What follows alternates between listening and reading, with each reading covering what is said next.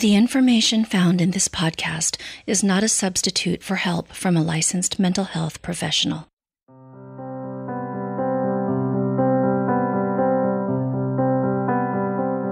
Hi, and welcome to the Women in Depth podcast.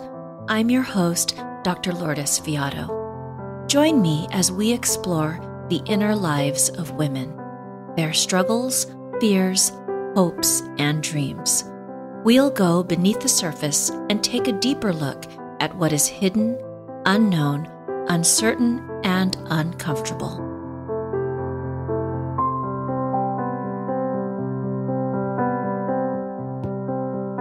Hi, and welcome back to the podcast. My guest today is Dr. Sean Fitzpatrick. Sean is the executive director of the Jung Center in Houston, Texas.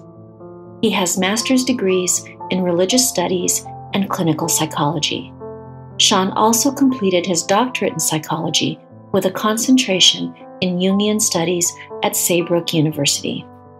He is also a psychotherapist in private practice and is a senior fellow of the American Leadership Forum. Hi, Sean, and welcome to the podcast. Hey, thank you for having me. I'm really grateful for this moment, this time that we're going to have today. For our listeners who are not aware, you and I have had connections through the Jung Center. We were both working on our doctoral programs at around the same time. And so this is, in a way, a full circle moment. Yeah, a little bit of a reunion, and as we were talking a little bit before the interview, that program was very important to me, and really informs how I work as a clinician and how I see the world. And lovely to share that foundation with you as we have this conversation. Thank you, and yes, the Jungian Studies program was profoundly impactful, life-changing for me. So yes, I agree with you with that. And so today we're going to be talking about fathers. And this topic actually came to my attention because I was on Facebook and I saw a posting about a talk that you were going to be giving about fathers. It was called Reconsidering the Father. Before we delve into our topic, how are you drawn to this focus? Well, that's a good question. I am a father. I am a son. One of our instructors, Lourdes Pittman McGehee, who's a pretty well-known Jungian analyst, has been a kind of archetypal father for me, and I'll explain that term here in a little bit. He's been really important in my life, and he introduced me. We were at an event, and we ran into some people that didn't know that we knew each other, and one of the people said, "Well, Pittman, what did you know about this young man when you met him when he was a student?" Because I was a student at the university when he was teaching a class. And he said, "Well, the first thing that was obvious to me is that he had a huge father complex." Oh my gosh. And so I'll unpack that a little bit. He said it with great love. I had just a bit of biography, or just a sketch. I had a mother and father who remained married until my father passed away about 7 years ago, and my father was a deeply principled man and showed up as a father. He showed up physically. He was a scout leader and took us camping and did father-son things, which are coded maybe a little bit different than father-daughter things, and we can talk about that, like throwing the football around and engaging in sports and things. But he wasn't available, is the sort of the language we might use today. He didn't know how to express love, and I think it was something he approached almost in a theoretical way. And I certainly felt that as a child growing up, and I was able to talk through a lot of that with him. And as he aged, he deepened in emotional maturity and began to become more curious about some of these things himself. But, the distance that I experienced with him as a child made an impact on me. And as I aged, I found myself connecting strongly with older men who were, in their ways, very positive. I don't want to say surrogate fathers, but they were archetypal fathers. They were people who helped get my needs met in a certain way. And there's a quote from Stephen Colbert. I don't know if your listeners know Stephen Colbert, but he said, America used to be, our motto used to be "Father knows best." Now we're lucky if father knows he has children. Huh. And, Yeah. and the role of father has kind of been, for very good reason, has been critiqued, taken apart with and we can take it back hundreds of years, actually. We can take it back a long way. But if we talk just about the last 100 years, the place of a male figure in a family, and even an idea like that a family has to be a man and a woman, and they have some sort of legal union, right? And that's into which children are born and raised, and that's the model for healthy human development, has been challenged, and it's been challenged in terms of broad sweeping social changes, and challenged in academic settings and research settings, and both with the women's movement and the gay liberation movement, we have seen our understanding of family altered considerably. And I would say that the father's role in particular has been really not exactly thrown into chaos, but it's difficult to say what a father is or does. We can talk biologically about a mother, right? So a mother is the human being who gives birth to a child. A father, on the other hand, a father is a sperm donor.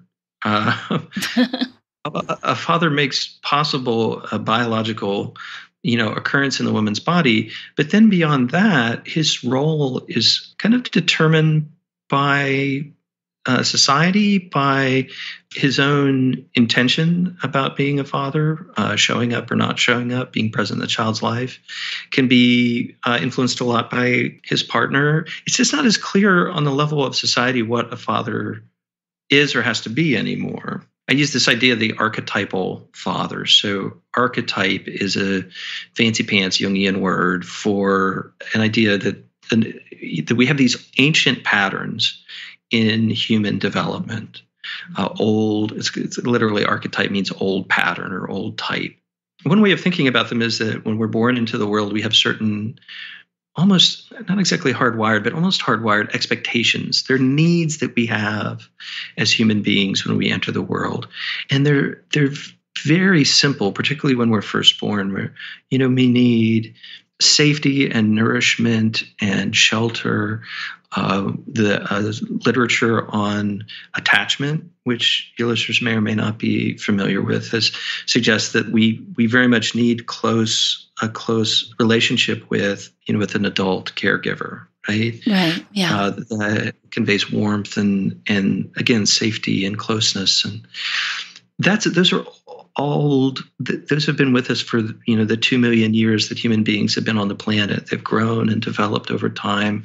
That those needs need to be fulfilled, and we've created a symbol for them in the form of the mother. Right. This extraordinary process of bringing life into existence and then bringing it into the world and making sure that this new human being survives to the point when they can take up their own task of survival in the world. And if we talk in the terms of evolution, we're supposed to propagate the species, right? Bring it onto the next generation. Fathers' roles. There's a writer named Luigi Zoya. He's an Italian psychologist, and his name is spelled in a very strange way. If your listeners are trying to find it, it's his last name is Zoja. Okay. Luigi Zoya, and he says, every act of paternity is an adoption.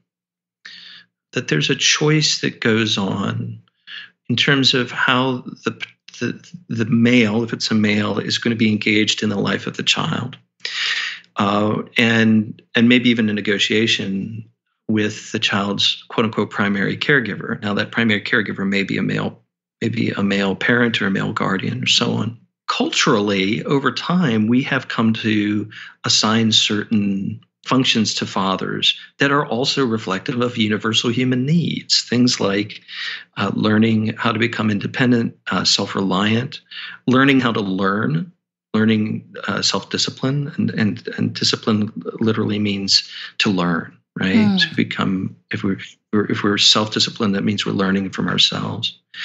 And we've also certainly, over the course of the development of Western civilization, had this very, what we would call patriarchal way of understanding the culture, that in some way this male parent, this father, is actually the one who's in charge of everything and has the power to over everyone's lives in one way or another, and is more important, and for in all of our civilizations, including the American civilization at the beginning, the fathers, the males were the ones who got to vote and the women didn't, right. But that's very different in the 21st century. There aren't these great social, borders, boundaries, structures, foundations that sort of hold up the father. That's all gone. And fatherhood is at a time when it needs to be, I think, really taken apart, looked at, and say, well, what value does this idea continue to have for us? And for those of us who are called father, my son calls me daddy all the time. That means something, and it means something very different than it did when I called my dad.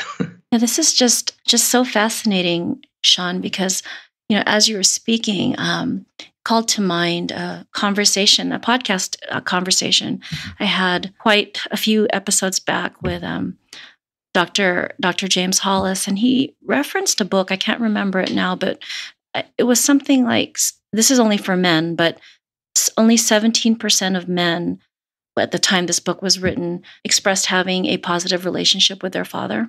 Yeah. And the impact that would have on a man, on a family, on society, on relationships, just how far-reaching this is. And then a few months ago, I also spoke with one of the directors for the Mankind Project, and their work is focused on exploring and supporting men in the question of what does it mean to be a man. And I think that this idea of what is the meaning of father is very much intertwined with these same questions of what does it mean to be a man? How does that relate to being a father? So very, very deep questions that we don't ever really think about until we actually sit with them as we are here. And yet they are profoundly impacting lives. I absolutely agree. And there's some synchronicity, or there's a meaningful coincidence for me in that you were talking with somebody from the Mankind Project. Yeah. The workshop, the first draft of this workshop that I did was prepared for the Mankind Project. Oh, really? Wow. Because the elders were of the local community here were looking for a way to talk about the relationships of father and son. And when the organizers came to me to ask about it, it was really charged with an awareness of the woundedness of the men around this. That, what drew them to something like the Mankind Project often had to do with their problematic relationship with their fathers, and the very limited horizons that men of earlier generations had in terms of being able to do things that have been traditionally coded either maternal or feminine. Things like having emotions, talking about them, touching your children in a way that isn't violent or punitive. It's different now, and I think a lot of men, and let me just make a clarification. So I think a lot of men who are fathers find who are fathers of children now, of underage children now, minors now, have much more freedom of expression of these, of affection and love and physical connection and some of the other things that have been coded feminine than previous generations have. I also, though, I want to be clear, and I don't know that this is a useful point to bring up at this point, but one of the ways in which I think about fathering is, we talked about it as an archetypal need. So we need fathering, or we need the kinds of experiences that we've called fathering. We can also think of it as an archetypal need to express these kinds of capacities to nurture younger people. And they don't have to be chronologically younger. They can maybe be emotionally younger or intellectually younger or so on in a certain way. But that doesn't have to be tied up with gender. Yeah. And I think that's where we are right now in the conversation around father, is that father historically has been a male parent. And those are all our images of fathering in the culture, are a male parent. And that's limiting the field far too much. The fathers in my life, it's great to hear you, really wonderful to hear you talking about Jim Hollis, because he was the most important man in my adult life. I happen to be sitting at his desk right now because he was the director of the Jung Center before I was. And he's not my dad. And also he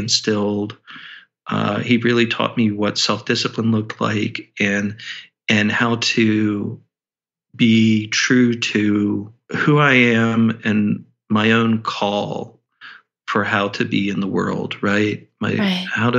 How to listen closely to who I need to be, not who other people need me to be, and to stay true to that. So Jim is one of those people for me. But also, I think of Edith Wishegrad, who was a professor of mine the first time I was in graduate school. And she's a woman, and she was an absolutely, I could call an intellectual father. I don't need to call her a mother. She taught me how she brought me into a kind of initiation, right? Into an intellectual initiation where certain things were expected of me, and I was held with just enough safety that I wouldn't destroy myself or others along the way, but not so much safety that there wasn't real risk. Yeah. I owe so much to her, and she wasn't my dad, and she wasn't a man. I love the nuances that you are pointing out as far as, it's not about gender, and that there are varied experiences that fall under what it means to be a father, or the experience of fathering. And before I go into my next question, Sean, I have to tell you it's another synchronicity, but I have to say that James Hollis is also the same for me as far as being the most significant male experience as far as my growth and healing, and really was significant for me. Feel very, very fortunate to have crossed paths with him. I'm so glad to hear that, and he's a really special human being. And your listeners don't necessarily need to listen to us rave about Jim Hollis anymore. And and if you haven't encountered his books, I just please seek him out on Amazon, or James Hollis. He has a new book called Living an Examined Life. And of all things, Lourdes, I don't know if you saw this. He's on Oprah.com. I know, I saw that. Quoting Marcus Aurelius at length. Yes, I saw that. Cool. And I just chuckled to myself. So, so Sean, I think we're talking about this already, but I wanted to, you titled your talk, Reconsidering the Father, and everything we're describing right now is a reconsideration of the father and what it means to be a father. You're beginning to, to share more about the significance of the father, but what was your process of choosing this title?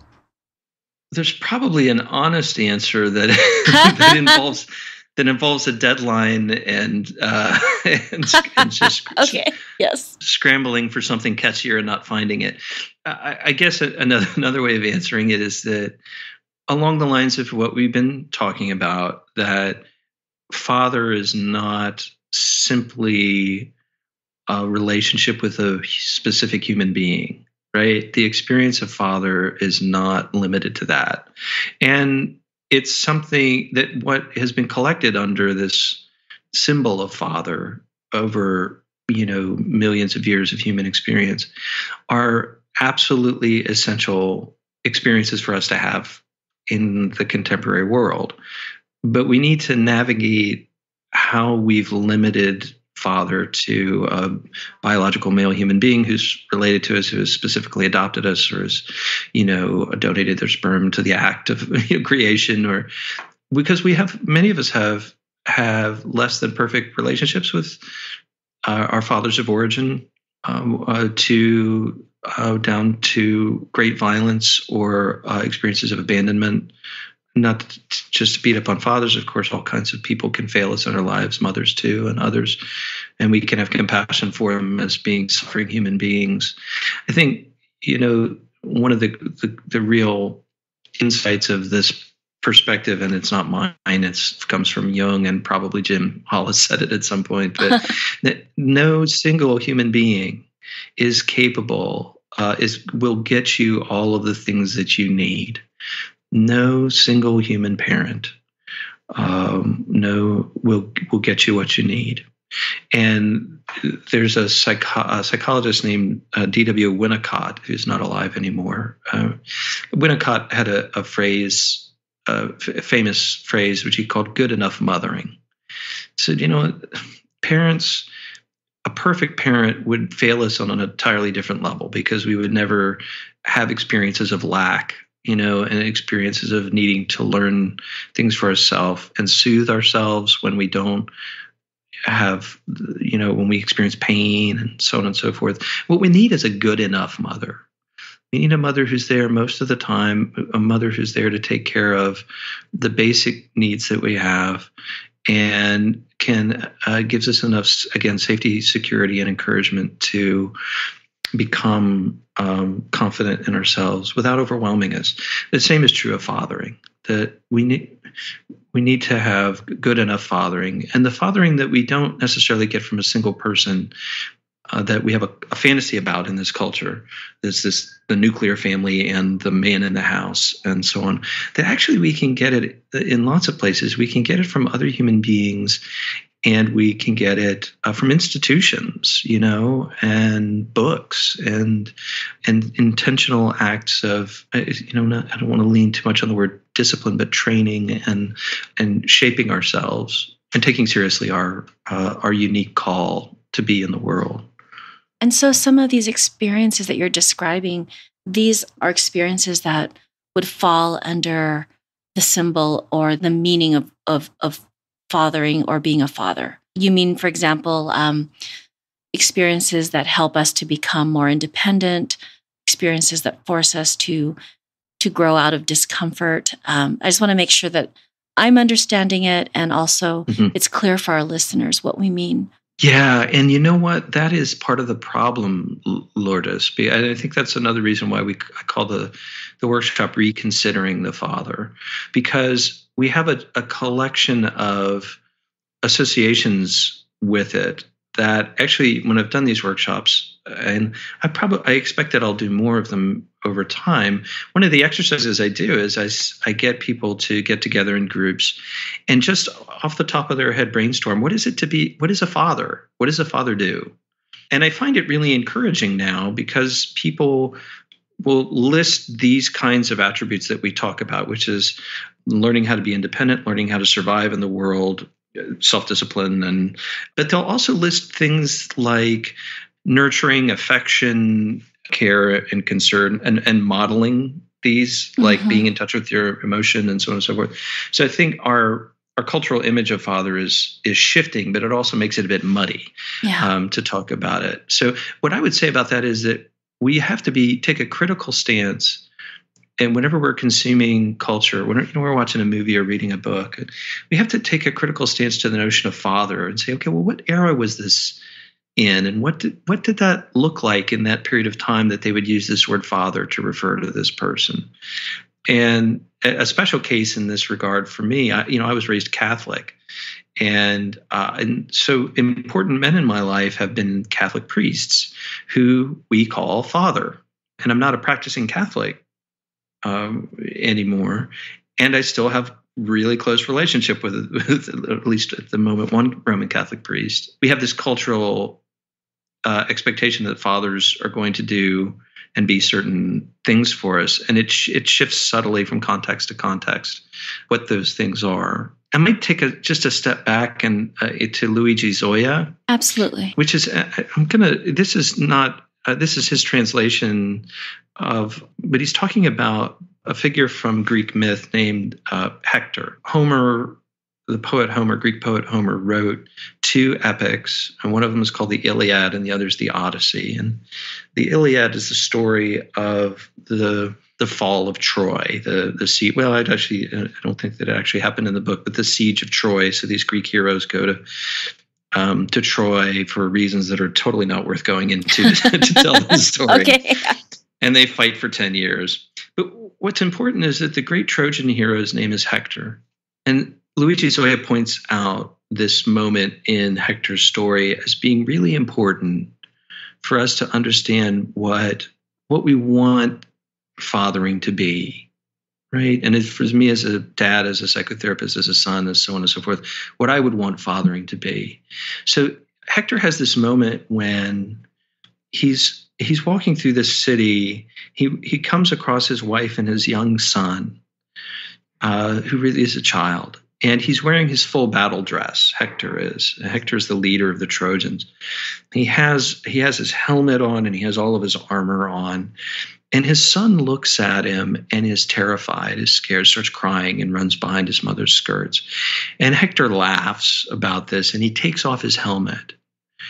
And when he takes off his helmet, then his son recognizes him as dad, right? As this human being that I know and I love. And so then Hector makes this prayer. He lifts his son in his arms and he says, Zeus and you other gods who can hear my prayer, grant that this child, this boy of mine, may grow up to be as I am, outstanding among the Trojans, strong and brave, and rule over Troy with great power. And let people say of him, he is a better man than his father was. Luigi, in his book, also has a photograph, which I've used in the workshop and in other contexts. It's a photograph of a man, contemporary man in this like 1970s or 80s. I don't know when it was taken. And you see his back and he's got jeans on and he's bare chested and he's got a child who looks like he or she is about 5 or 6 years old. And he's thrown the child up into the air above his head. And the child has both of his or her legs out and both of his or her arms out like she's flying. And there's no physical contact between the two of them. And for Zoya, he's saying, this is father, right? And you see in the image the trust and the child in the father's strength and capacity, right, to catch him or her, and is able to be free in that moment, right, completely free. And I think this is what we're searching for, and we want more experiences like that. I think Hector's prayer is a beautiful evocation of that. That the child becomes more than I am. That what I want is not to cut off their development or be competitive or jealous or so on and so forth. And we can talk a little bit about the darker side of this, Lourdes, if it's useful. But we want to raise them up, and they move forward in the world. They move forward into the future with strength and purpose and without dependency. Yeah. And I can see, that image you shared that's powerful of, the child being, up in the air and knowing that the father is there to catch them, and how that knowing, it does allow that child to grow into an adult who can go out into the world knowing that he will land on his feet or he will be caught, just because of that experience of being fathered, how that follows him into the world. Yeah. It makes such a difference. I have permission to share this story. She was just sitting with me an hour ago in my office, and I've shared this story of hers before. I work with a client whose father, she grew up in what we would say, at a minimum, we would say was an extremely restrictive religious environment. We could go further and say it was a kind of cult.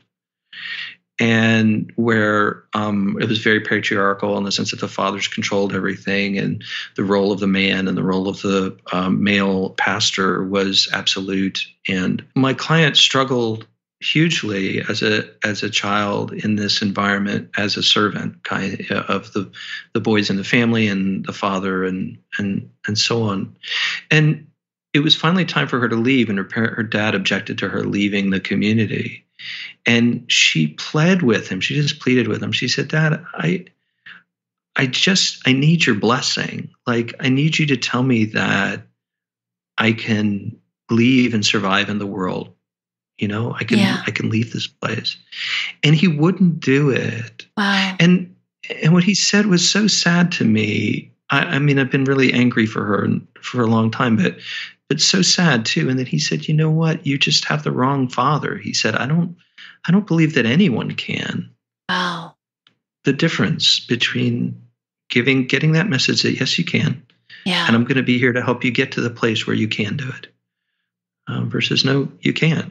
And it's had a catastrophic effect on my client. And she's basically had to reinvent the father for herself.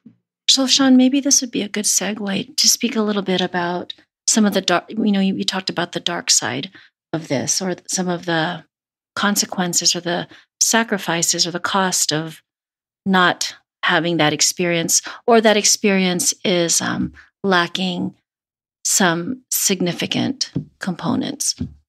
Yeah. And again, I would lean back on, I think the story of my client is pretty direct. I would lean back on some stories from mythology about this too. So in the Greek mythology, there was a generation of gods before the ones we're used to talking about. We're used to talking about Zeus, and Hera and Poseidon and Hades and so on. Well, there were two generations prior to that, and there was the original mother and father. There was Gaia and Uranos, and Uranos had to be, if I'm remembering my mythology correctly, in both cases. So Uranos was so threatened by his children that he wouldn't let them be released. And in order for them to be released, from Mother Earth, right, from Gaia, in order for them to be released, Kronos, who is this second generation, had to slice off his phallus, right? So that to release his siblings from the mother, because father was so threatened by the power of his children and so worried about being usurped. Well, so then this repeats itself in the next generation, in that Kronos has the exact same fear. And his wife has to get his children, Zeus, I think it was Zeus who did this, to it's a bit of trickery, but likewise to trick their father into releasing them into the world. So when we talk about archetype, there's a dark side to the archetype, which is that there's an old pattern of fathers being threatened by the power of their children. And it plays out too in the story of Oedipus, in which, the king, Oedipus's father, finds out there's a prophecy that his son is going to kill him and marry his wife, or the child's mother. And so the father can't allow this to happen, and tells one of his servants to take the child and kill it. And in that era, it would have been by exposing it to the elements. You just basically take it out in the middle of a field and leave it out to die. Well, the servant wouldn't do that, and gave it to some shepherds, and the shepherds gave it to this, royal couple in another part of the area who were childless. And so Oedipus was raised believing that his adoptive parents were his real parents. And as the story goes, then of course Oedipus finds out that he was fated to kill his father and marry his mother. So he goes as far away from this as possible. He says, I have to leave you for my safety, or for your safety. And he goes to he meets his father, his real father, on a crossroads, and there's an altercation, and he kills him. And then he finds himself in this strange kingdom, which actually is his home, and finds this grieving queen who he marries. There's a sense in which the Oedipus story is interesting because it again reflects this dynamic of the fear of the parent of the child, and particularly the fear of the father of the child's power, the fear of the child's independence, the fear, in a sense, of our immortality, I feel it right now with my son. My son is 9, almost 10 years old. And sometimes we play video games together. We play Madden, which is a football game, Madden on the Xbox. And when I started playing this game with him, we got it around Christmas time, I just beat him routinely, And I have much more skill and football knowledge and boom, boom, boom, boom, boom, and I know how to use the controller. Well, in 6 months, man, the worm has turned. And so we were hanging out this weekend playing, and every time he scored, he just beat the tar out of me. He beat the stuff out of me. And every time he'd win, he'd stand up and he'd go, yes, and he'd dab and he'd do this dance, and and so trying to get him to understand what good sportsmanship is, but also like that exuberance of, I did it, I'm better than you. You, Dad, who has this power that is so extraordinary that it's terrifying to me.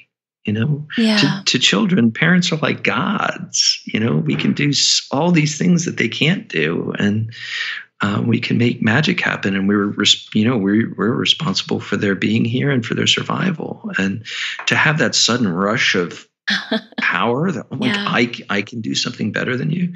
Well, I'm a psychotherapist, and and well-adjusted, and I can, revel in Danny's power, and I've, read Luigi Zoya's book, and also there's a little pinch there, Yeah. When he's throwing the football to me out in the front yard, and my 230-pound body has to juke, he just skates by me, that's my mortality. Like, I know, I'm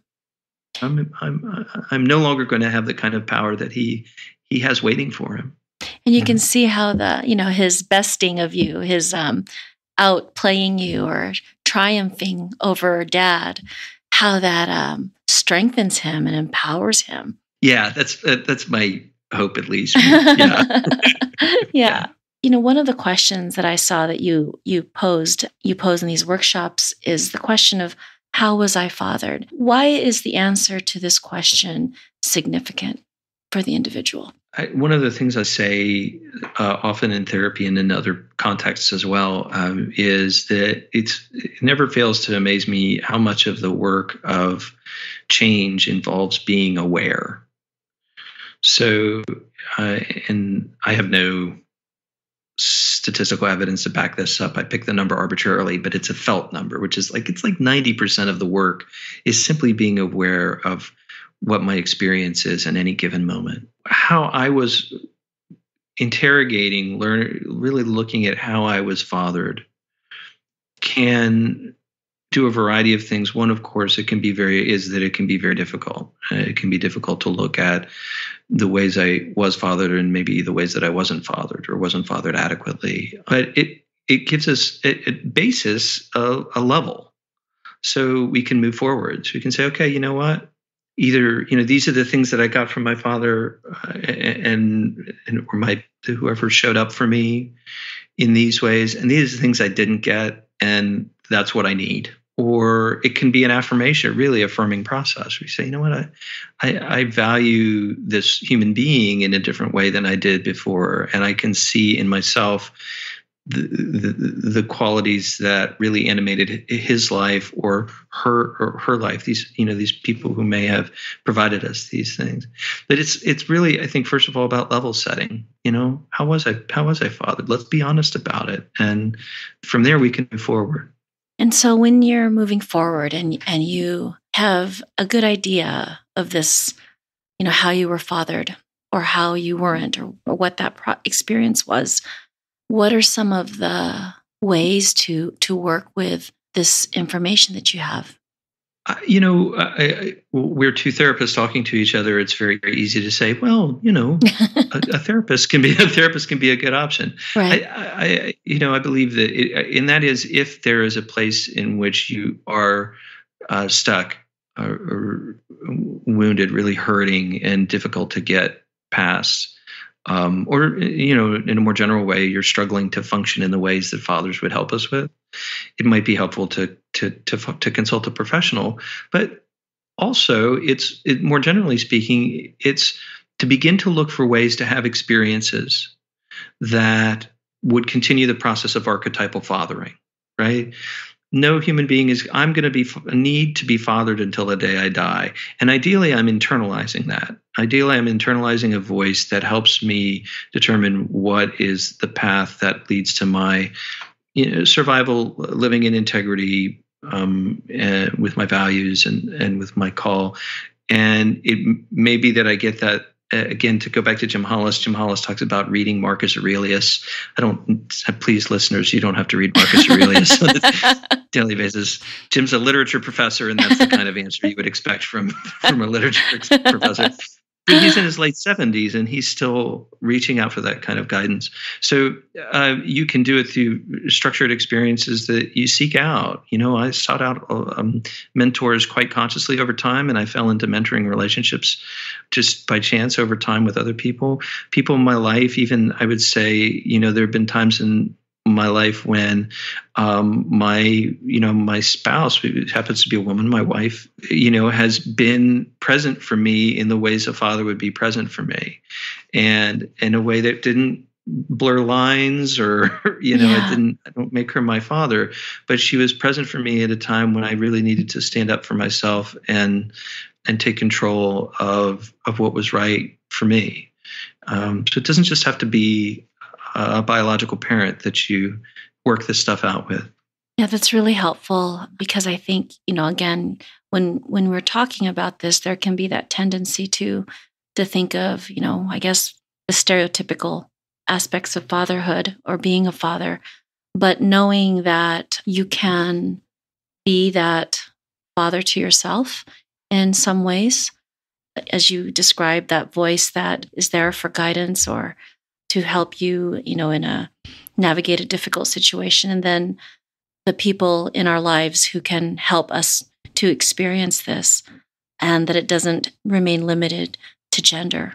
I think that for me, and to get back to the question you had earlier about why reconsidering the father, I think it's because I needed to reconsider the father, and that has been in talking about these things with people. That's been the core takeaway: is we're talking about a set of experiences that I want to have, and that I need to have, and they can come from many different places and many different kinds of people, and I can seek them out.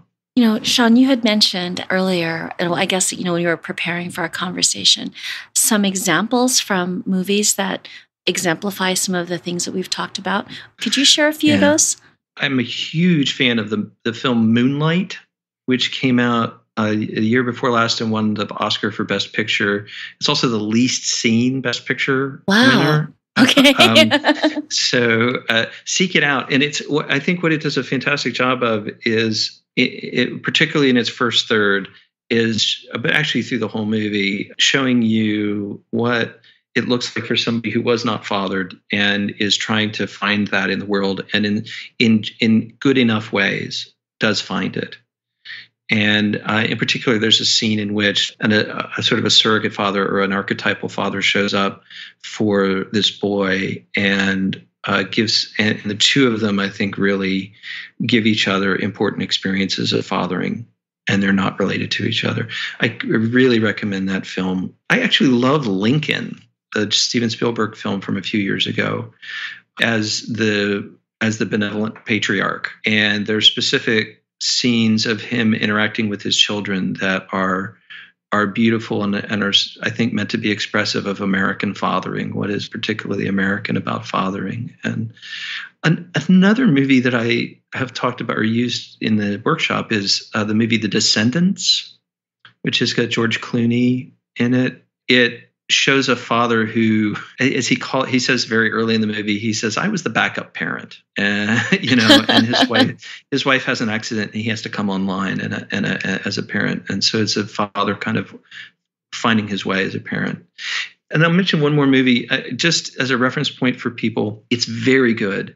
and also difficult to watch. It's called Affliction, and it's got Nick Nolte and James Coburn and Sissy Spacek in it. And I think James Coburn won an Oscar for his portrayal of really a negative, devouring Kronos-like father. It's a tough watch. It's very good. It's based on a novel by Russell Banks, which is also very good.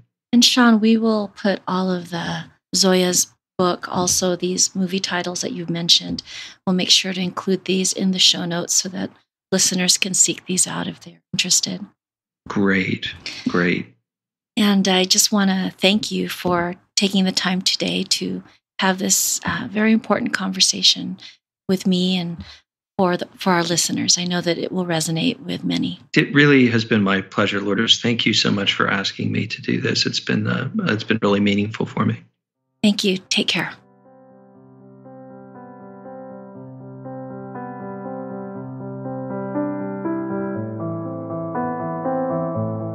Thanks so much for listening to the Women in Depth podcast.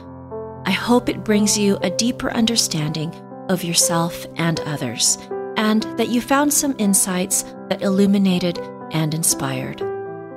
You can follow Women in Depth on Facebook and YouTube, and if you haven't yet, please subscribe on iTunes and leave a review. And finally, if you enjoy Women in Depth, please share with a friend. Again, thank you so much for listening, and see you next time.